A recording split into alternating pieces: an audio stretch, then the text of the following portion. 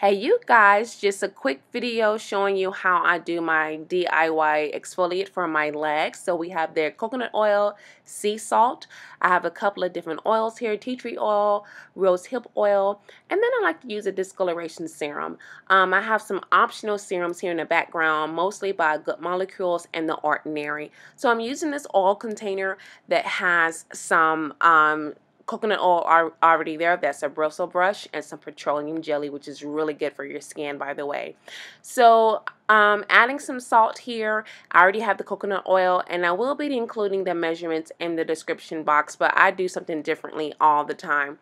Now you guys, I live in a very dry area, and oftentimes I get these strawberry legs, especially on my knees and the side of my thighs. So typically I exfoliate in the shower, but I'm going to do this on cam outside of the shower, applying the salt scrub to my knees slowly in a circular motion, and I'm going to wipe it off.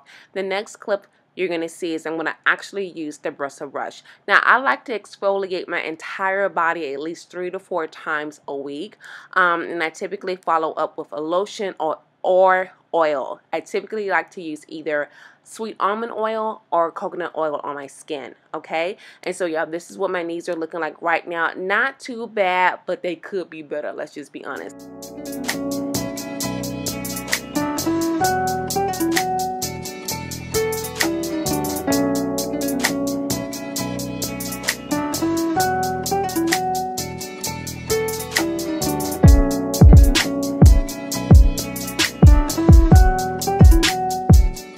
Alright you guys, so just using the bristle brush there a little bit, and this is what my knees look like. Now baby, I'm in my 40s, but girl, these legs say something else. So I hope you guys enjoyed this video. Take care. Bye.